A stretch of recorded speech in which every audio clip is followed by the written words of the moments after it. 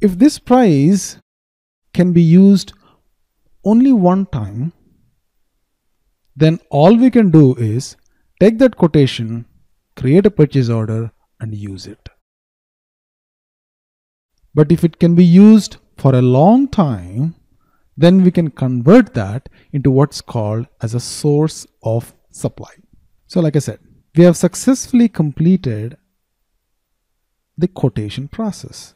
And out of that, one successful bidder emerged.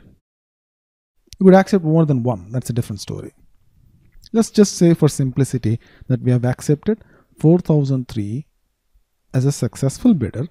Now, if it's a one-time offer, meaning he's willing to offer us 100 kilos of coffee at this price, for 10 days or 5 days or 20 days, we could use that quotation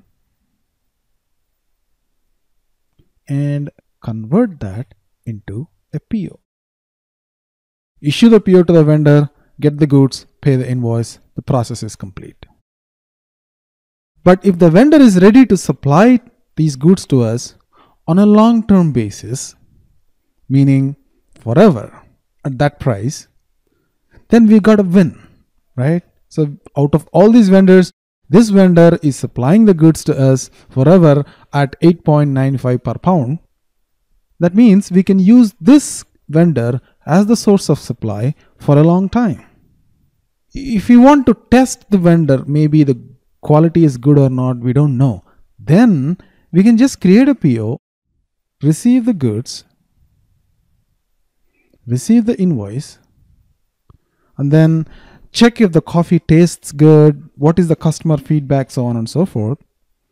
And if we like the coffee, and of course we like the price, then, like I said, we can convert this quotation. If the vendor is ready to supply the goods on a long-term basis, we can convert this into what's called as a source of supply. What's a source of supply?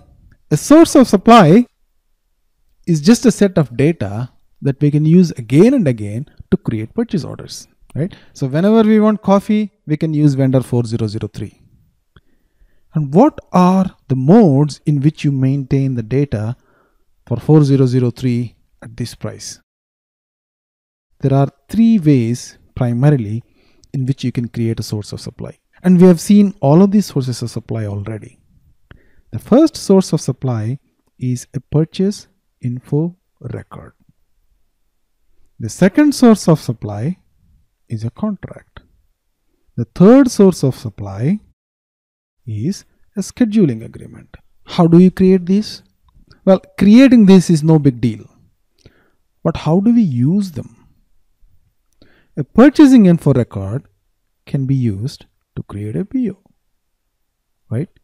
In the purchase info record, you set a price of 8.75 or whatever price this vendor has agreed on. And when you set that, and every time you create a PO with this vendor, this purchase info record will be used and you get the best price. Now, same thing with the contract.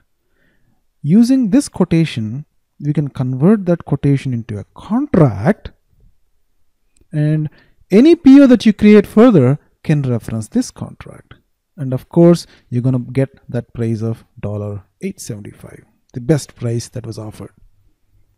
Now, same thing with scheduling agreements. You can convert that quotation into a scheduling agreement also. So if you know that you're going to require 100 quantity every week, you can create a scheduling agreement and the price is going to be $8.75 because we have created that with reference to this quotation. And you don't even need to create POs, right? When the date is right, based on the delivery schedule, you get the goods.